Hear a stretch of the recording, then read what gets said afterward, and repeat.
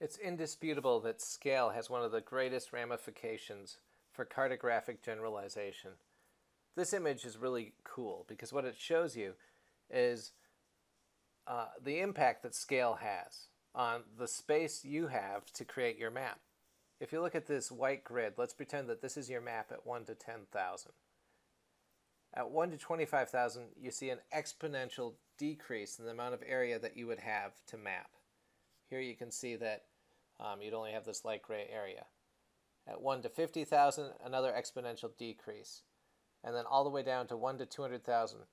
So a map that you originally had at 1 to 10,000, if it was reduced to 1 to 200,000, you'd have to fit everything on your map that's in this area into that area. And it necessitates cartographic generalization. There's an interesting chart that Borden Dent created that kind of sums up how generalization, scale, and the amount of area that you're mapping all tie together. It's definitely worth memorizing this chart.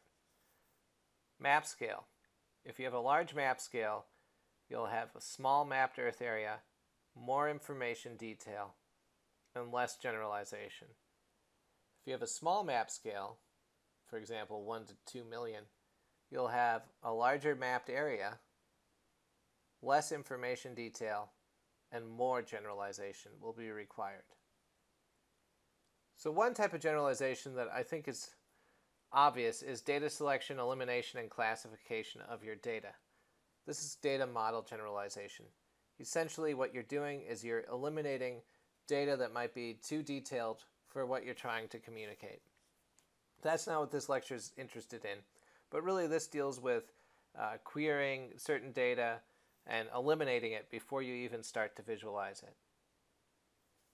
But there are a lot of geometric types of generalization and graphic generalization that are really useful. And we're going to review those ones right now.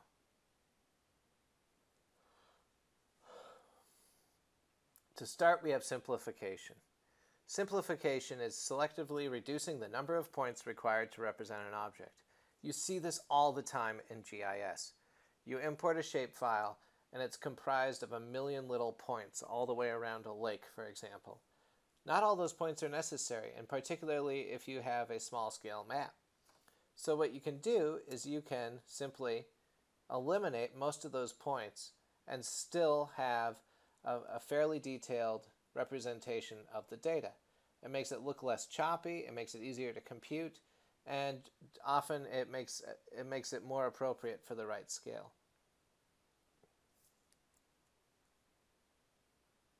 You can see the difference. There's no real difference in the end result, but there's a major difference in the level of detail.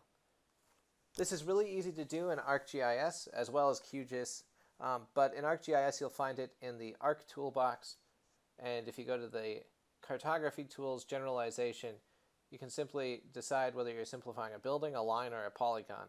I'm not exactly sure how simplifying a building is different than simplifying a polygon, but you can explore that on your own. Smoothing is another method of geometric generalization. Smoothing is different from simplification. If you look at this line, let's pretend that this is a creek running through your neighborhood. It's kind of geometric and doesn't look really natural, does it? It was probably collected when someone went down the creek, walking down it in galoshes or something, and collected GPS waypoints. GPS waypoints are very accurate, but they don't really mimic the nature of what's being mapped.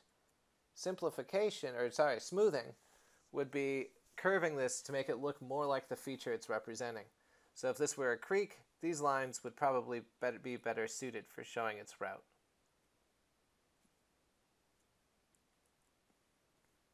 Smoothing is used all the time. So we often use simplification to eliminate nodes first, but then if you want to make a map look more organic or look proper at the right scale, or actually just often look friendlier, we can use smoothing. For example, on this map where you see those white circles, smoothing is used to just kind of add some curvature and make the border of the US look less sharp and jagged. Borders are actually very jagged oftentimes. They follow certain rules, latitude, longitude, etc. Smoothing can be found in the same place in the ArcGIS ArcMap toolbox, under Generalization, Smooth Line, Smooth Polygon. Merging, grouping or clustering of complicated line features. Let's pretend that this is a map of a railroad yard. Now, if you're creating a map specifically of a railroad yard, this level of detail is probably very useful, so you don't have railroad cars running into each other and blowing up. But if the railroad yard is just on your map, maybe a reference map for tourists, it might be easier and less distracting if you generalized it. Merging is grouping or clustering complicated line features into simpler ones so they're not distracting and they don't demand so much of one's attention in the visual hierarchy.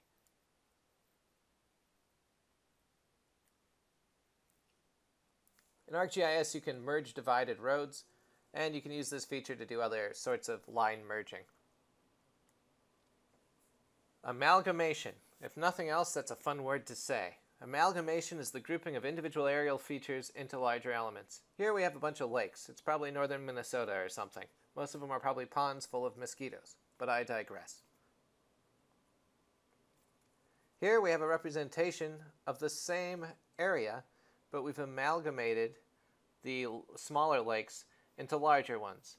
This is really useful, again, if the level of detail is not necessary for the scale of your map, or if it's tangential to the information you're trying to communicate. Because if you have too much detail, it will distract from your primary message. The map on the right is less distracting and better focuses map readers' attentions on particular lakes. It can also be very useful for islands. For example, fires in Greece. Well, the fires are kind of cute, but the main point here is that the islands are amalgamated. Amalgamation in ArcGIS is typically called aggregation, and you'll see that a lot where proprietary software uses slightly different terms, georeferencing versus georectifying, but same idea. You can aggregate points, you can aggregate polygons. Collapse. Collapse is replacing an object's physical details with a symbol representing the object. This is the city of Hastings, Minnesota, with Falcon University. You've got individual buildings here. You've got the city outline and a regional airport where you can see the runways. This would be collapsing. At a smaller scale, you would not have, or at a larger scale, see, I made the mistake too. At a larger scale, you wouldn't have the space to do that, so instead you collapse. Hastings becomes a big circle. University, no buildings, but some weird flag thing there. And the airport becomes an airport symbol.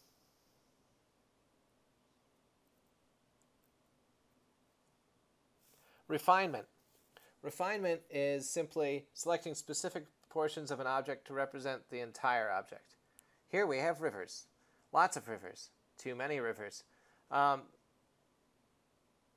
we have fewer rivers. We're refining what we want people to look at.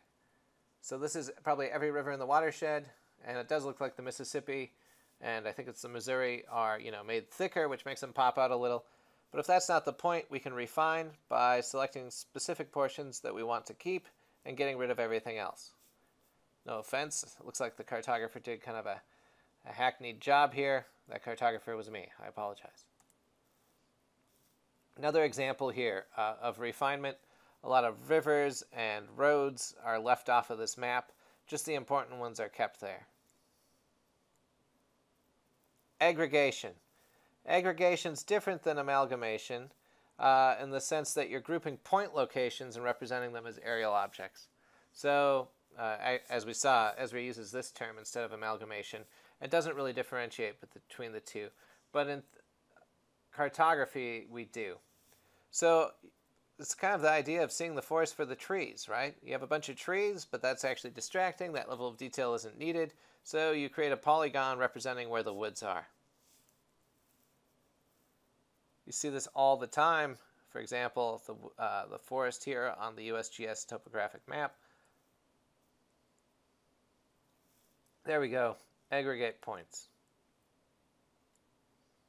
Exaggeration. This is important. Too often I think we get fixated on, detail, but sometimes it makes communication less effective. So to amplify a specific portion of an object, we can exaggerate it. And of course you want to make sure that you maintain factual integrity, but accuracy and integrity are different. So, this helps people see the channel.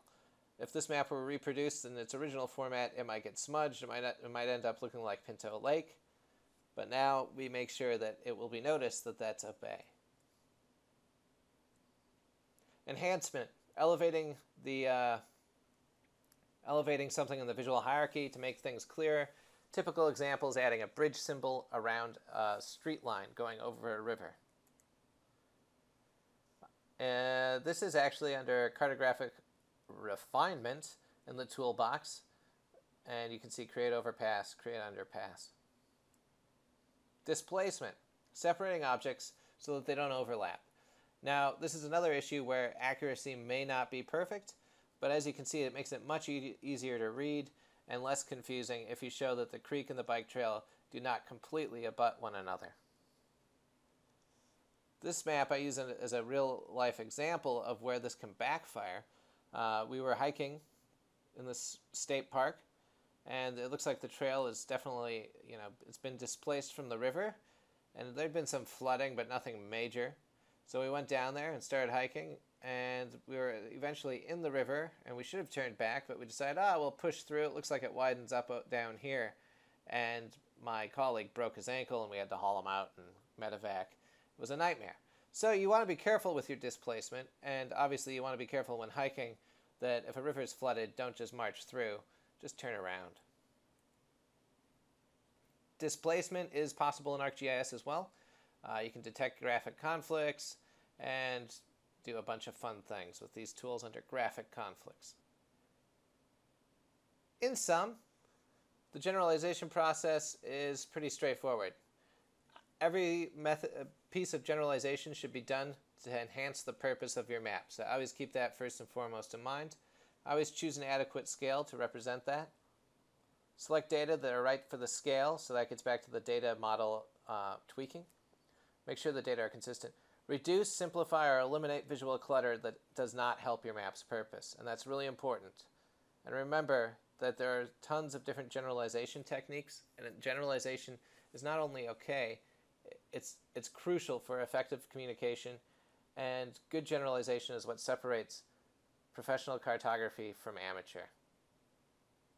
I hope you've learned something, and feel free to watch it until you figure it out. Thanks for listening.